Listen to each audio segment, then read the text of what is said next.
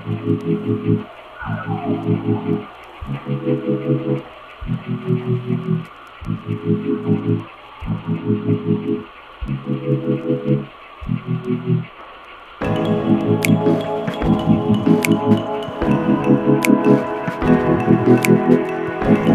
is going on, guys, and welcome back to another video. As you can tell from the title, we have a very important installation that could possibly save your Subaru. Now, if you own a Subaru, I'm sure you've heard these things going around. It's nothing really new. Pretty much everyone that I know that owns a Subaru has installed it, and for some reason I just haven't yet. And that is a cylinder for cooling mod.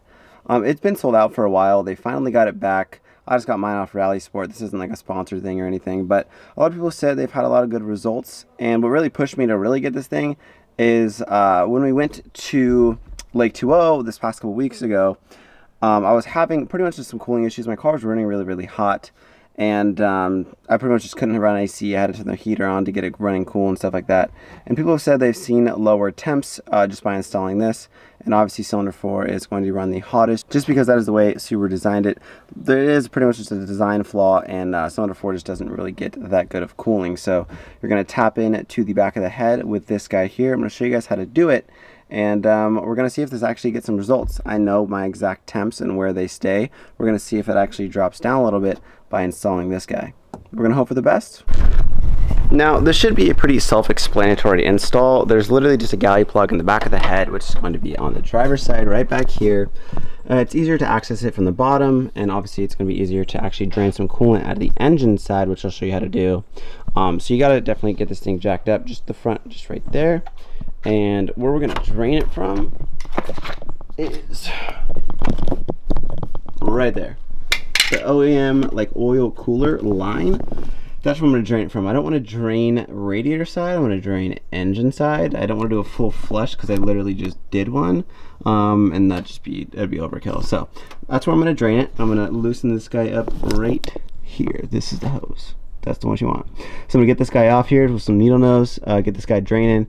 Want to do that? I'm going to move. I'll just show you right now. Let's see if I can get a good and come right back here. See, trans, you know what I'm saying? Let's see if I can get my hand right there. Try to get my finger in focus. Anyway, there's a galley plug right there. That's when we're getting out. Alright, finally got it, and I realized these little ridges on the pan holds up perfectly, so I tried to not spill that much. But it's inevitable. When the coolant goes, it really goes. So anyway, I gotta clean this up real quick, letting this drain, and then we're gonna get that plug out. A little galley plug in the back of the head right now. Finally got that plug out. It's a 12 mil hex. I ended up actually getting it from the top. It was pretty difficult. Yeah, I don't know. I mean, it took a while, but I finally got it. When I did the engine reassembly, maybe I tightened on too tight, or maybe they're just tight normally. It did have some Loctite on it, so now throwing on some Permatex, some gray, as just a sealant and kind of like a thread locker. We're going to thread it in to the hole in the back of the head. I'll pop up a picture right here of what I'm talking about, and then we're going to go ahead and continue. So today is the next day. I'm not entirely sure what the last clip was, but I got the cylinder 4 cooling mod fully installed. I'm going to show you guys what it looks like right now. You're going to use, there's two hoses coming from the firewall. There's one that's kind of a little bit higher than the other. You use the bottom one with the black pipe. I believe that's the one that goes to water pump, I believe. Anyway, that's the one you need to go to. It's the furthermost bottom one. It's a black pipe instead of the silver one, which I'll show you guys right now. Just you tee into it, pretty basic. The reason why I waited an entire day, I was just letting the Permatex gray just seal, pretty much. I was letting it cure, and I know it probably cures pretty fast, but I just want to wait 24 hours just to make sure it's a good seal. It's not going to leak. It was pretty difficult getting that little piece in. I know there's another company that makes one that's more like an AN fitting, which might have been a little easier to actually screw in. It was kind of difficult to get in there. But anyway, it's ready to go. I'm gonna go ahead and show you guys what it looks like right now. Then we are going to need to bleed the system. That's probably gonna take a while. Gonna let the thermostat open, get all the air out of the system, because we definitely introduced some, obviously doing this. So I'm gonna go ahead, show you guys what it looks like real quick.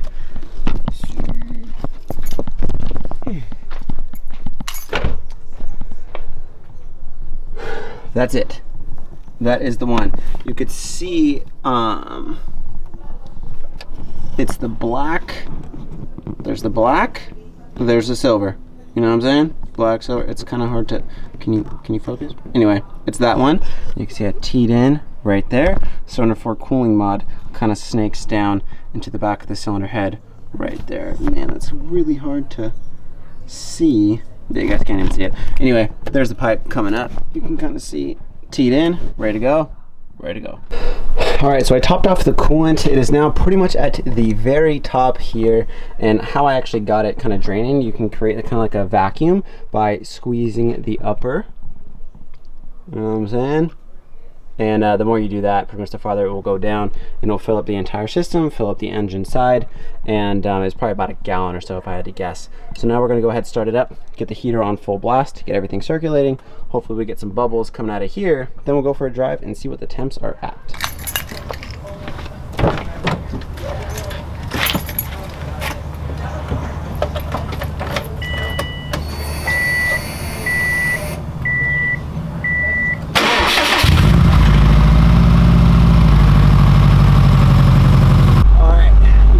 Temp is going up, 108, and I'm gonna let it warm up just a little bit, then I'll get the heater going on full blast, get everything circulating, while I'm also checking to see if we are leaking anywhere, specifically the spot that I took it off, and also the oil cooler line that we put back on the bottom. I'm gonna check that out right now.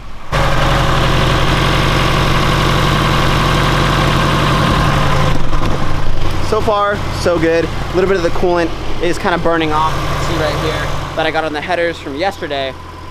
So that's gonna need to burn off. We're good. Now I just threw the heater on full blast. Make sure obviously AC button's off. And temp is slowly rising. And we're gonna see if there's any bubbles coming up.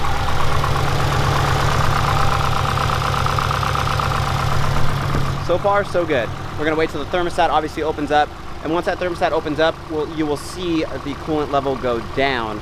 And that's how we know that mostly all the air bubbles are getting out. Had the thermostat open, and we did get some good bubbles coming. You can see right there.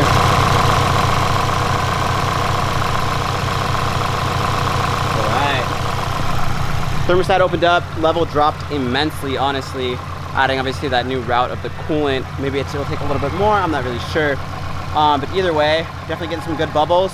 Level's going down again. I'm gonna keep filling up the system, making sure it's all topped off, and hopefully we get all the air out of the system.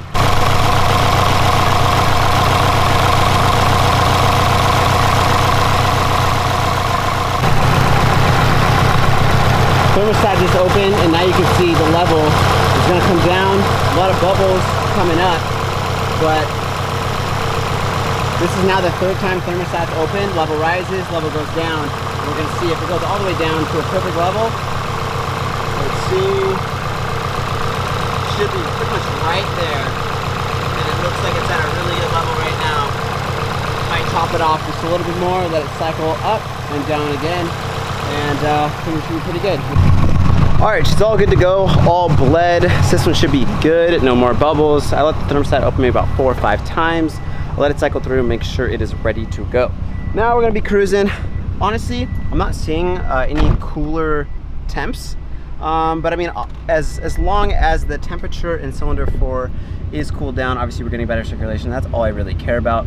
But I'm gonna be honest, I'm not seeing any lower coolant temperatures than I normally do. Thermostat's still opening at the same number. We're gonna go ahead, drive it around, maybe give you an update in a few days or so to see maybe if it does get lower. So I don't know, we'll see. I'm gonna go ahead, cruise around right now, and see how she runs. So right now, cruise around at a 194, 192. Car's feeling pretty good. I'm not noticing obviously anything real different besides just looking at the coolant numbers. Car feels good. I'm gonna go for a little cruise. Maybe you guys can hear a little turbo. Maybe we'll do a little third gear. Little action. Hold on.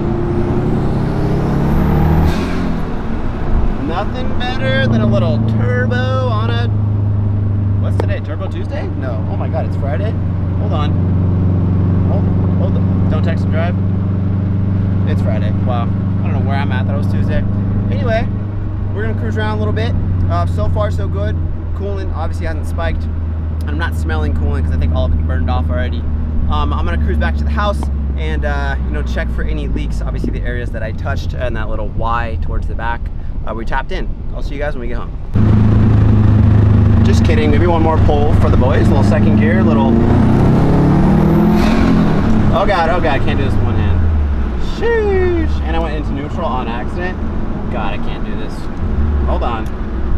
Oh shit. Hold up. Oh, the other thing that I did that I didn't even show you guys, I just did it off camera. Sometimes I get bored. I moved my access port over here, and I actually fished it through this little guy here, because like my main thing is cable management. I want everything to be clean in my car. I don't want to see any cables. I want to see anything. So that's why I had the access port in the center. But what's cool about the STI gauge is you can see, watch, look at the shift light. Can you see that? Hold on. There's a shift light right there. And what's cool about that is you can adjust it, and it also makes a little ding ding ding, like it makes a little like beeping sound, which I think is pretty cool. And I just kind of wanted to change it up a little bit. I know a lot of people liked that placement, but it is pretty cool to see actually full STI gauges there. And if you're wondering what those lights are, that's airbag light, because I didn't put a resistor in with the airbag, and the other one's rear diff temp, and I just forgot to ground it when I installed my gauges. But that's, you know, that's the story. Anyway, yeah, but I think I kind of like this placement of the access port over here. I think it's pretty sick. All right, I'll see you guys when I get to my house. All right, just pulled up to the house. We're gonna go ahead and see if anything is leaking. Skirt, skirt. Get the freaking keys out. The beeping is annoying. Let's see.